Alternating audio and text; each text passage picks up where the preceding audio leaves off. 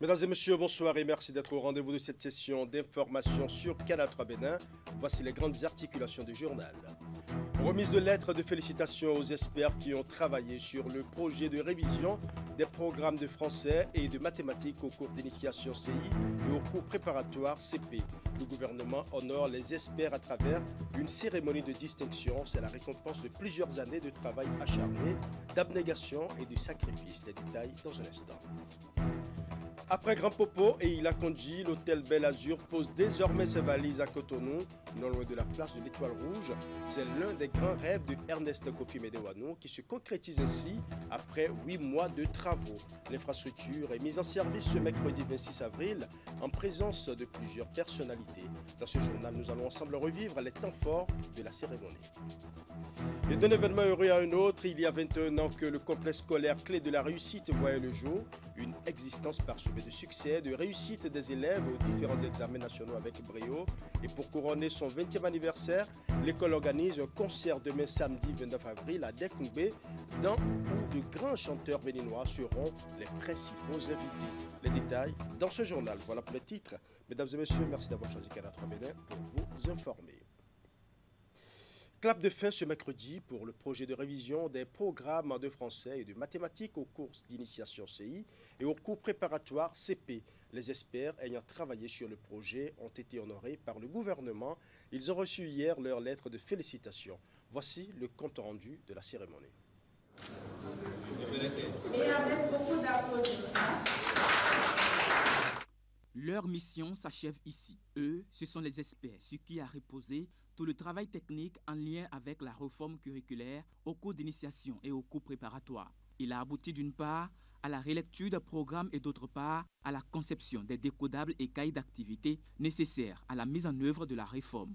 Ce sont plusieurs années de travail acharné, d'abnégation et de sacrifice.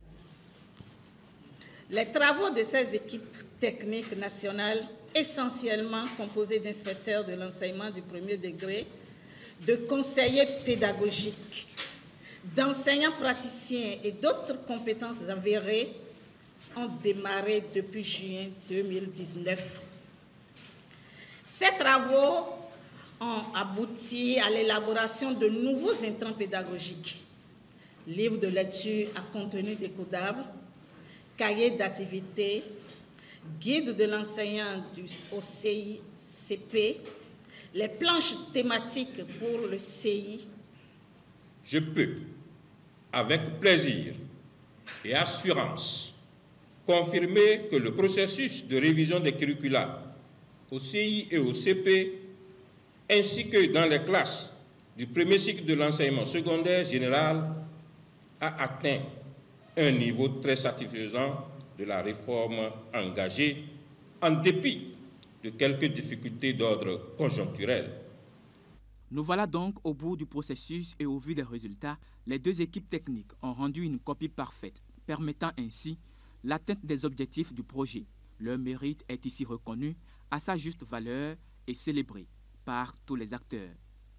Chers experts, ces mots de reconnaissance et de félicitations sont traduits par un écrit à travers une lettre que j'ai accepté volontiers de co-signer avec le ministère de file et qui vous seront individuellement remises pour matérialiser notre gratitude à votre endroit. Par cet acte, le gouvernement veut reconnaître votre contribution en vous récompensant pour votre efficacité. Les récipiendaires émettent pour finir le souhait de voir cette dynamique s'étendre au-delà du seul sous-cycle 1, conformément à la volonté du gouvernement de construire un secteur éducatif fort, résilient et compétitif. La ville de Saint-Valo a vibré aux couleurs et au son de la 16e édition de la Journée mondiale de lutte contre le paludisme. Les festivités ont été couplées avec le lancement de la mobilisation sociale contre la maladie. Occasion pour sensibiliser une fois encore le public sur le fléau et ses ravages dans plusieurs pays du continent. L'objectif des acteurs de la santé est de parvenir à 0 cas de paludisme au Bénin. Imet Elena Moussou pour les détails. Malgré les efforts consentis, la maladie reste la première cause de consultation et d'hospitalisation dans les formations sanitaires au Bénin. Selon les statistiques, plus de 2 millions de cas sont enregistrés chaque année, avec plus de 2000 décès depuis 2019. Les cibles les plus vulnérables sont les enfants de moins de 5 ans. Face à ces chiffres, les appels se multiplient en vue d'une plus forte mobilisation pour combattre la maladie. Mesdames et messieurs, la quinzaine de mobilisation sociale qui commence à partir de ce jour sera une réussite si chaque partie prenante joue effectivement sa partition. Je voudrais également compter sur le personnel de la santé, les têtes couronnées et la population en général pour la réussite de cet événement pendant les 15 jours à venir. Nous devons encourager nos voisins, nos amis et nos familles à utiliser des moustiquaires imprégnés d'insecticides, à rechercher un traitement dès les premiers symptômes de la maladie et à prendre des mesures pour prévenir la propagation de la maladie dans nos communautés. Unissons-nous pour que chacun ait accès aux services de prévention et de traitement des paludisme. Face aux défis, acteurs à divers niveaux engagés dans la lutte, autorités de même que les partenaires techniques et financiers envisagent et promettent aussi d'intensifier les interventions. Dans cet élan, ils peuvent compter sur le gouvernement qui entend s'approprier le message lancé par l'OMS à travers le thème des festivités de cette année. Pour réaliser l'ambition du Bénin d'éliminer le paludisme d'ici à 2030, les partenaires techniques et financiers plaident ici aussi pour plus d'investissements et d'innovation et d'interventions multisectorielles à travers le renforcement des interventions et des stratégies innovantes, des programmes agressifs d'intervention qui combinent le développement de masse de médicaments avec les moustiquaires imprégnés, la pulvérisation intradomiciliaire, la gestion des gîtes larvaires, la chimioprévention saisonnière et surtout la poursuite au niveau communautaire sur les facteurs de résistance tels que nous l'effectuons aujourd'hui. Il est temps de parvenir à 0 cas, investir, innover, mettre en œuvre. Il nous faut donc développer et appliquer plutôt une combinaison optimale d'outils nouveaux, adaptés aux conditions locales pour maximiser les résultats tout en garantissant l'efficacité et l'équité dans la lutte contre cette affection. Tout en rappelant les diverses actions à haut impact déjà menées par l'exécutif, le ministre a invité l'assistance à une prise de conscience. Chacun est vivement appelé à jouer sa partition afin d'éradiquer le paludisme du continent en général et du Bénin en particulier. Il faut dire que cette 16e édition de la Journée mondiale de lutte contre le paludisme est également marquée par une caravane à travers la ville de Savalou. Une caravane qui tient lieu de plaidoyer pour l'élimination du paludisme au Bénin. De nombreux acteurs et partenaires engagés dans le combat contre cette maladie se sont retrouvés pour renouveler leur engagement à poursuivre la lutte. Suivons. Savalou accueille la 16e édition de la Journée mondiale de lutte contre le paludisme JMP.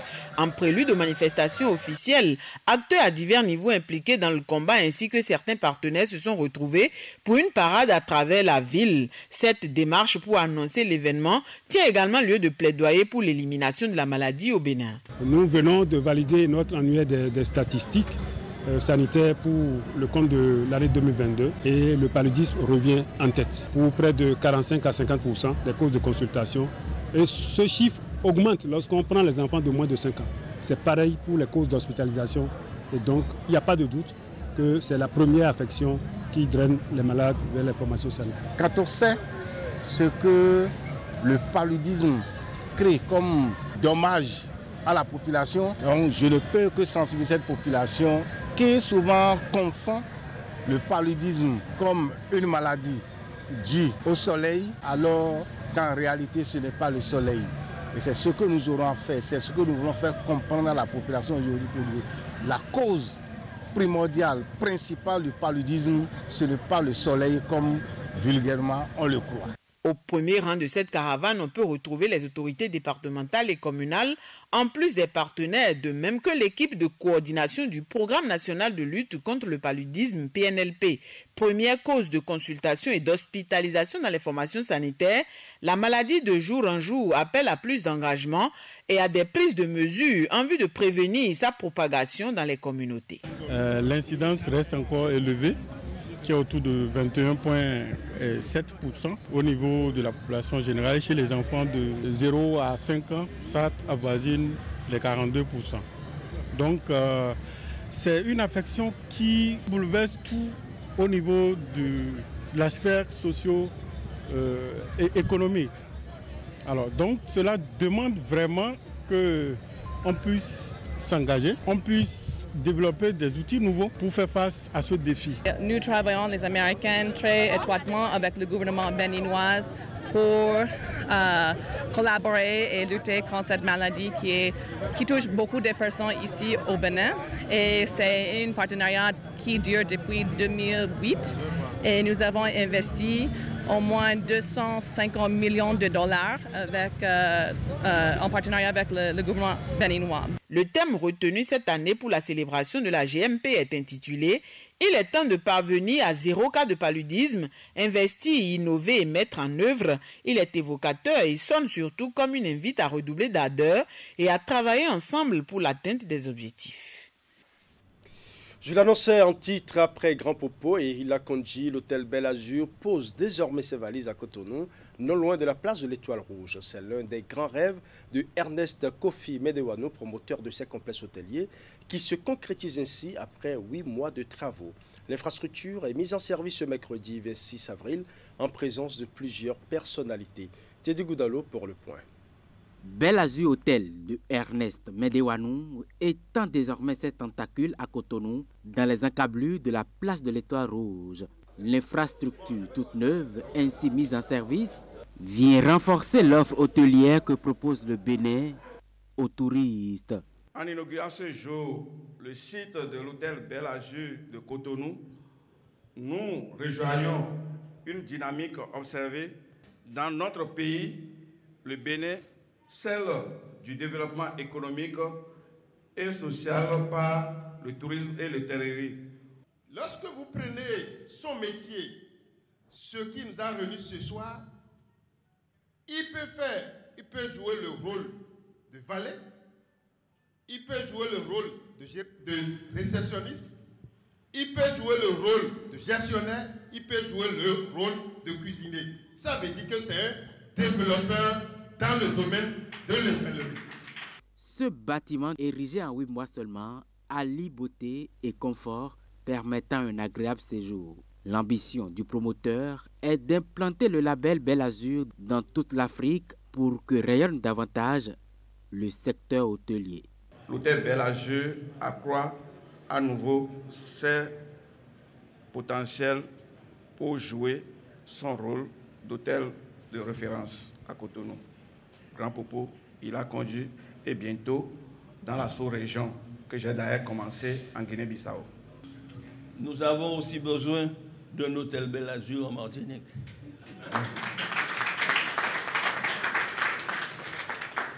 Il y a Grand Popo, il y a ici Cotonou, mais en Martinique, nous allons nous débrouiller pour mettre de l'espace à ta disposition pour créer un hôtel Belle Azur en Martinique. Les personnalités conviées à cette cérémonie saluent la bravoure et surtout les qualités de Ernest Medewano. Pour eux, c'est une plus-value pour les jeunes béninois du secteur à la quête de l'emploi. Nous avons découvert le joyau, et visité les lieux et c'est un lieu de détente, une expérience avérée en la matière de l'hôtellerie. Vous comprenez qu'à Cotonou, en 8 mois, construire ce joyau-là, c'est formidable. Le délai d'abord de réalisation et la qualité de ce qu'on a vu. La qualité. Il a une vision et Dieu l'accompagne. La promotion touristique et hôtelière que fait Ernest, c'est une question de destin. C'est un don de Dieu. Donc, personne ne pourra le combattre et réussir. L'implantation de l'hôtel Belle Azur Cotonou intervient quelques jours seulement après la mise sur le marché de 583 professionnels en tourisme, hôtellerie et restauration par le gouvernement. Parlons à présent de la deuxième édition du Forum international Initiative Résilience Climat. Les travaux sont ouverts ce jeudi à l'école doctorale pluridisciplinaire Espace Culture et Développement de l'Université d'Abomey-Calavi. Il s'agit d'une initiative de l'ONG Monde Action Durable qui a pour objectif de réunir les acteurs de lutte pour une synergie d'action à travers la science. Clément Tchadé pour les détails. La problématique des changements climatiques au cœur de ce forum dénommé Initiative Résilience Climat. Pour la deuxième fois, les universitaires et d'autres acteurs engagés pour la défense de l'environnement, notamment la matière climat, se concertent pour de nouvelles propositions de solutions face aux enjeux du temps. Un véritable forum d'échange et de partage d'expériences sur les innovations de lutte contre les changements climatiques. Un vaste projet porté par l'ONG Monde Action Durable. Ce rendez-vous, qui est le deuxième depuis sa mise en œuvre, vise à réunir les acteurs du monde touchés par la question afin de construire une tribune annuelle de partage et de promotion des expériences afin de faire front commun face au changement climatique. Il est évident que la lutte pour la préservation du climat est très pertinente, mais l'évidence est là que face aux exigences, besoins humains et à la trajectoire de la Terre, l'accent soit mis sur les options de solutions qui existent pour déjà répondre aux conséquences en cours en ce qui concerne les actions qui ont déréglé notre climat et perturbé l'équilibre des choses. À travers cette initiative, j'espère bien que nous allons de façon concrète mener des actions au Bénin, dans différentes communes, pour que la lutte contre les effets du changement climatique cesse d'être une vue de l'esprit. On peut poser des actes concrets pour renforcer, comme je viens de le dire, la résilience climatique, la résilience des communautés. Pour cette deuxième édition, le Forum international Initiative Résilience Climat a enrichi le débat sur les changements climatiques à travers plusieurs thématiques d'actualité. Une première sur le rôle de la jeunesse et les actions locales pour plus d'efficacité dans la lutte contre les changements climatiques. Et la deuxième sur les défis et enjeux des ODD et de la mise en œuvre des politiques issues des différentes COP. J'ai le devoir de participer à cette initiative organisée par l'ONG MAD pour renforcer encore la résilience de nos communautés à la base. Il est inutile, à mon sens, de revenir sur la pertinence de ce genre de rendez-vous au regard des dégâts qu'engendrent les effets du changement climatique sur notre quotidien. Nous ne le savons que trop déjà, que l'urgence devrait être de plus en plus orientée vers ce qu'il faut faire pour arriver à faire face à ces effets et à garantir des demain plus viables à ceux qui vont peupler la terre que nous laissons. L'organisation non gouvernementale Monde Action Durable entend multiplier de pareilles initiatives pour sensibiliser et surtout mener des actions concrètes afin d'obtenir un changement de comportement au sein de la population à la base. L'autre défi qu'elle entend aussi relever, c'est l'adaptation aux réalités qu'impose le nouveau monde, frappé par le nouveau climat. Lancement officiel du projet Jeunes pour la paix au Nord Bénin, c'est une initiative qui vise à promouvoir la culture de la paix et à renforcer la résilience des adolescents et adolescentes et des jeunes dans le nord du Bénin par l'éducation et la formation professionnelle. Le projet financé par l'Union européenne est mis en œuvre par l'UNICEF en étroite collaboration avec le gouvernement du Bénin.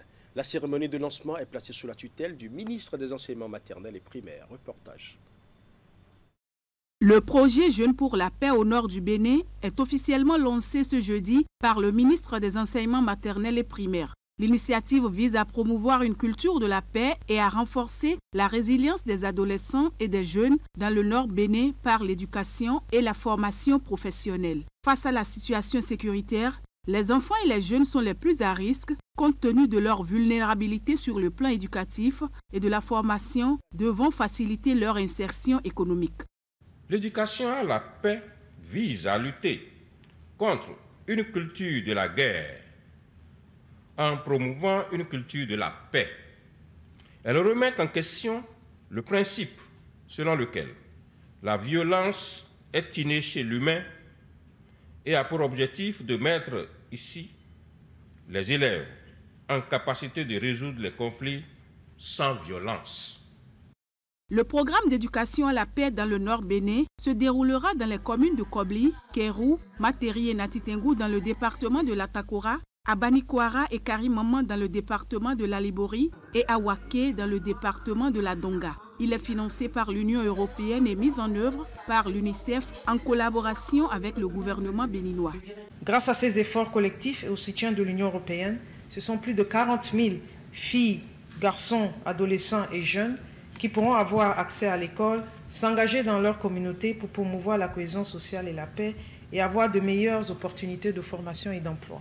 Ce sont également plus de 250 000 adolescents et jeunes déjà engagés avec l'UNICEF qui, grâce à ce projet, seront mobilisés pour initier et participer à des actions d'engagement civique, de sensibilisation et de plaidoyer pour amplifier les messages de paix auprès du public, réaliser leurs droits et contribuer ainsi à la cohésion sociale. L'Union européenne est fière de vous accompagner en partenariat avec l'UNICEF, dont la légitimité et la qualité de l'appui au service de l'éducation ne sont plus à démontrer. Le Bénin, tout comme ses voisins de la sous-région, est confronté depuis un moment à la menace des groupes armés non identifiés. Face à la résurgence de ces attaques, il convient de promouvoir l'éducation à la paix. C'est donc pour renforcer le système éducatif dans ces départements et accompagner les efforts du gouvernement dans la promotion de la cohésion sociale et des actions de prévention face aux risques que l'UNICEF, avec l'appui de l'Union européenne, a initié ce programme. Pour ce faire, le programme agira à travers 1. Le renforcement de l'accès à l'éducation de base, de qualité, incluant des compétences visant la résilience au choc. 2. L'accès à des formations de courte durée, facilitant l'immersion professionnelle des jeunes et des adolescents. Et 3. Le renforcement des capacités des jeunes et des adolescents pour la conception et l'appui des projets de promotion de la paix, de prévention et de gestion des conflits. L'initiative est saluée par les différents acteurs et partenaires présents à la cérémonie qui a pris fin par l'installation des membres du comité de pilotage du projet Jeunes pour la paix au Nord Bénin par le ministre des Enseignements maternels et primaires. L'Union des professionnels des médias du Bénin est en guerre contre les violences basées sur le genre dans les entreprises de presse. En témoigne l'atelier de formation organisé ce mardi 25 avril à l'intention des patrons des médias sur les mesures de répression des violences basées sur le genre dans les rédactions. Un atelier qui s'est tenu à Parakou et qui s'inscrit dans le cadre du projet Initiative Médias sans violence basée sur le genre, financé par l'ambassade des Pays-Bas. C'est un reportage signé Jacques Dégbé. Sensibiliser les patrons de presse sur les violences basées sur le genre dans les rédactions, c'est tout le sens de cet atelier de formation organisé par l'Union des professionnels des médias du Bénin, UPMB. Intitulé « Initiative Médias sans violence basée sur le genre », l'activité a réuni une cinquantaine de participants, essentiellement des patrons d'organes de presse venus de différents médias. L'atelier des patrons de presse a globalement pour objectif de susciter l'adhésion des responsables des entreprises de presse à la promotion des droits de la femme dans les médias et à la lutte contre les violences basées sur le genre dans les médias. Il s'agira donc, au cours de cet atelier, d'informer les responsables d'entreprises de presse sur ce projet pour leur permettre de connaître ses objectifs et les différentes activités prévues. En clair, l'UPMB, en associant les responsables des entreprises de presse, souhaite leur complicité et leur implication pour la création d'un cadre sécurisé de travail, aussi bien pour les professionnels des médias en général et particulièrement pour les femmes dans les médias. Une politique approuvée par le Conseil national du patronat de la presse et de l'audiovisuel du Bénin CNPA. Parce que vous n'êtes pas sans savoir que depuis quelques années, depuis bientôt, je crois ces 2 dernières années, c'est une thématique qui tient le haut du pavé dans tous les secteurs, ça a commencé par prendre aussi chez nous avec, comme vous l'avez dit tantôt, les dénonciations, quelques dénonciations qu'il y a eu. Donc, c'est important qu'on puisse en parler parce qu'on ne souhaite pas, nous, au niveau du patronat, qu'il y ait des MeToo, comme dans les pays occidentaux, et que des déballages commencent ou des choses qui ne doivent pas l'être se passent aussi. Donc, il est normal et il est temps qu'on puisse essayer de mettre en œuvre les stratégies pour éviter certains comportements, notamment à l'endroit des femmes. L'atelier de Parakou fait suite à celui de Cotonou, organisé il y a environ une semaine. Ces différentes démarches aboutiront à l'élaboration d'une charte pour lutter contre les VBG dans les différentes rédactions. Et nous allons faire la vulgarisation de cette charte et remettre la charte dans chaque rédaction pour que chacun soit situé sur ses responsabilités en parlant de lutte contre les violences basées sur le genre. Le projet Initiative Médias sans violence basée sur le genre reçoit l'appui technique et financier de l'ambassade des Pays-Bas. Les différents patrons de presse présents à cet atelier ont pris l'engagement, chacun en ce qui le concerne, d'œuvrer pour la lutte contre les VBG dans leurs organes respectifs. Il y a 21 ans, le complexe scolaire clé de la réussite voyait le jour, une existence parsemée de succès, de réussite des élèves aux différents examens nationaux avec brio. Pour couronner son 20e anniversaire, l'école organise un concert le samedi 29 avril à Dekungbe où de grands chanteurs béninois seront les principaux invités. Les détails avec Asomokani Asombo. Du spectacle aux journées culturelles qu'organise la direction du complexe scolaire Clé de la réussite. 3 grands artistes de la musique béninoise, Vano Baby, Nicanor et Tigang, attendus à True Paradise à Sérégbé le samedi 29 avril pour égayer les mélomanes lors du grand concert. Pour la cause, l'un d'eux a fait le déplacement au lieu de la célébration des 20 ans d'existence du complexe sur son site d'Abomey-Calavi. Je suis super content de me retrouver aujourd'hui avec vous pour vous dire, pour confirmer que demain, ça sera un truc de malade.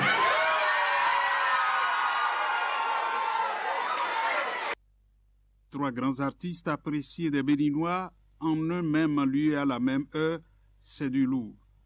Un management du directeur général et fondé du complexe qui cultive le sens du goût et la belle organisation. Les 3 artistes promettent de faire le show. Samedi 29 avril à partir de 15h, grand concert des journées culturelles du complexe scolaire Clé de la réussite. Hello Clé de la réussite, bien ou quoi, c'est Nicanor, c'est le fils du pays. Alors je serai avec vous ce samedi 29 avril à partir de 15h pour le grand concert des journées culturelles du complexe scolaire La Clé de la réussite. Que personne ne manque ça. Ce sera chaud, ce sera magique, ce sera inédit. Donc prenez tous le rendez-vous samedi 29 avril à partir de 15h pour quelque chose d'inoubliable. Journée culturelle Clé de la réussite, ce 29 avril à partir de 15h pour un show exceptionnel. Toi-même tu sais, quand le chef du gang est là, c'est un festival. Et on ne rate pas ça. 29 avril, 15h, journée culturelle Clé de la réussite. Vous êtes prêts? À quelques heures de ce grand concert, les apprenants du complexe ont donné un avant-goût. Interprétation, chorégraphie, sketch.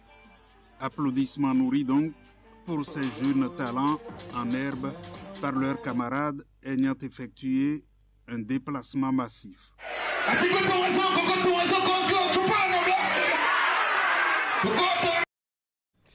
Cotonou abrite bientôt la 2e édition de l'initiative Be the Best qui va mobiliser plusieurs athlètes et marcheurs venus de différents pays. Il s'agit d'un événement qui vise à motiver et à sensibiliser les citoyens de Cotonou à faire une activité sportive pour leur bien-être. L'annonce a été faite le week-end écoulé à travers une conférence de presse. Nous allons suivre. Cette marche, dénommée Tout Cotonou Marche, exprime l'engagement de l'ONG Be the Best à motiver et sensibiliser les citoyens de Cotonou à faire une activité sportive pour leur bien-être.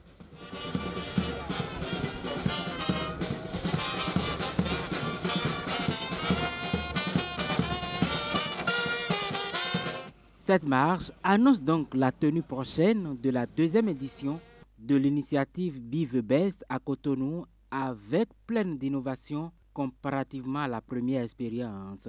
Je voudrais surtout remercier l'organisateur ce marathon qui se donne.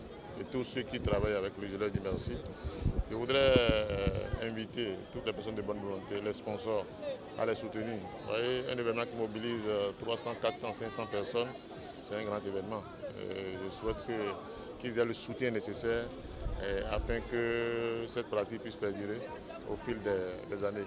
Cette conférence de presse des organisateurs dévoile les grandes lignes autour desquelles l'acte 2 de Be The Best va se dresser. L'événement mobilise plusieurs athlètes et marcheurs venus de différents pays. Ce qui donne un cachet particulier à cette édition, c'est la participation des athlètes béninois en situation de handicap. C'est avec satisfaction que nous accueillons donc cette deuxième édition qui est plus inclusive que la première. Et c'est avec joie que nous remarquons que l'inclusion sociale des personnes handicapées par le sport est une préoccupation de nos concitoyens. Nous sommes contents qu'au-delà du marathon, plusieurs activités meublent cette deuxième édition du marathon Be The Best de Cotonou, qui incontestablement aujourd'hui devient un élément identitaire de notre belle ville de Cotonou. Cette conférence de presse est l'occasion pour moi de remercier les organisateurs ainsi que les différents services techniques de la mairie pour le travail qui se fait ensemble depuis plusieurs semaines en vue d'offrir aux marcheurs et coureurs un beau marathon le 30 avril prochain. La santé pour tous constitue donc la priorité des organisateurs, ce qui justifie le soutien sans faille de plusieurs organismes internationaux et nationaux à ce rendez-vous sportif. Be The Best, c'est 3 jours d'activité les 28, 29 et 30 avril prochains. Nous allons à présent parler de la 18e édition du Tour cycliste du Bénin qui démarre le 2 mai prochain. C'est l'information essentielle à retenir de la conférence de presse animée ce jeudi par la Fédération béninoise de cyclisme. La compétition sera accompagnée par plusieurs partenaires dont Castelbier et Wadkoka de la Sobebra. Reportage. 14 pays, 15 équipes et 75 coureurs. Ainsi se présentent les stats des participants à la 18e édition du Tour cycliste du Bénin. C'est parti pour 5 jours de course à l'intérieur du pays avec le meilleur cycliste du continent. Comme chaque année, la compétition connaît assez de modifications et surtout sur le parcours. Donc je vais commencer par vous présenter le parcours de cette année qui va commencer par un transbordement qui va partir le dimanche 30 de Cotonou jusqu'à Parakou, mais cette fois-ci en passant par Porto Novo. Et on va faire Porto Novo, Pobé, Ketou, Savé, jusqu'à Parakou. Parce que la route, elle est beaucoup plus dégagée et elle est très belle. Donc, une fois arrivé à Parakou, nous allons faire une présentation des équipes. Le premier, nous avons fait toutes les réunions techniques. Le tour proprement dit commence à Parakou sur une distance d'environ 132 km à destination de Djougou. 5 étapes essentielles marqueront le parcours qui s'étend sur 748 km. Plusieurs maillots sont prévus pour les meilleurs selon différentes performances. Entre autres, Castelbier sera le maillot jaune et Wadkola, le maillot sprint intermédiaire. Le Tour du Bénin, nous y croyons. C'est la raison pour laquelle, dans ce contexte économique difficile, nous sommes toujours associés à ce tour-là. 10 départements sur 12 départements. Donc la Reine des Bières, Castel, va parcourir les monts et les vaux pour toucher les populations les plus reculées. C'est une bière qui se consomme aussi bien en zone urbaine et aussi bien en zone rurale. La cérémonie officielle de remise des maillots et des trophées aura lieu à la place de l'Amazone à Cotonou. Le tour s'achèvera par le Grand Prix prévu pour le 7 mai prochain sur la route des pêches. Le groupe CANAL+ sera également sur le Tour cycliste du Bénin de la première à la 5e étape. C'est une variété d'activités qui est prévue avec à la clé la diffusion du Tour sur les chaînes CANAL+. C'est l'un des sponsors annoncés sur la compétition au cours de la conférence de presse animée par la Fédération béninoise de cyclisme. Nous allons suivre. Parce que notre rôle, ce n'est pas seulement le cyclisme, c'est aussi de pouvoir apporter un plus à notre pays. Tel qu'évoqué par le président de la Fédération béninoise de cyclisme, le Tour cycliste du Bénin est d'abord un label national. Romuald Razoumen l'a bien compris et c'est la mission qu'il s'est assignée depuis plusieurs années avec ses partenaires. Et comme nous avons 52 minutes gracieusement offertes par Canal cette année, parce qu'ils sont devenus très très gentils cette année, donc nous avons de quoi montrer à la fois le sport et montrer à la fois le pays, à chaque étape. Et donc on est content de faire ça. Et donc les personnes qui ne pourront pas se déplacer entre Parakou, Djougou, Kétou, Abomey, Porte-Novo, pourront suivre le tour tous les jours sur Canal+ Sport 1. Et le dernier jour, il y aura donc le 8 mai, il y aura un documentaire de 52 minutes qui fera le récap de l'intégralité du Tour du Bénin 18e édition. C'est donc clair, Canal+ se positionne sur le Tour du Bénin pour la diffusion des différents parcours. Il parraine également la 4e étape, celle de Porto-Novo, sur une distance de près de 110 km. Et pour corroborer le tout, le maillot de la combativité béninoise sera à l'effigie du groupe. On est très fiers de ce maillot-là. Chez CANAL+ Bénin, on se veut combatif par vent et marée. On a la culture de la gagne. On est avant tout une boîte aussi de distribution. On promeut le divertissement, mais voilà, on se dit qu'il faut qu'on aille au plus proche et on a une âme de combattant. La 18e édition du Tour cycliste du Bénin connaît assez de modifications. Pareil pour l'équipe béninoise, entièrement remaniée, avec un groupe de très jeunes coureurs. Voilà, ce sera tout pour ce journal. Merci pour votre aimable attention. Bonne soirée chez vous et surtout, bon début de week-end à chacun et à tous.